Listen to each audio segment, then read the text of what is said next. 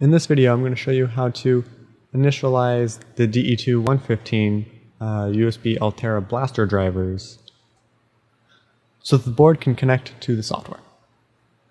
First, on Windows, go to Start and then type in Device Manager.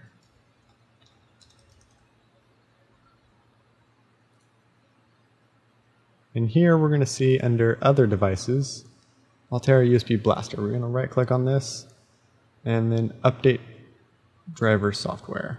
Search automatically for Browse My Computer.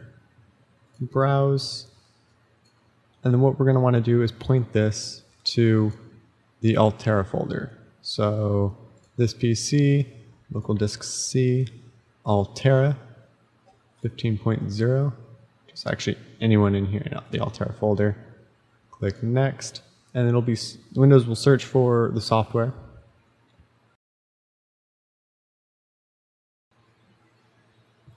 And then it'll update the driver software. You click Close, and now it should show up here under the USB Universal Serial Bus Controllers, Altera USB Blaster. We're all good to go. There's written documentation for this on fpga.seanwrl.com. Feel free to go check that out and check out lesson 1 and 2.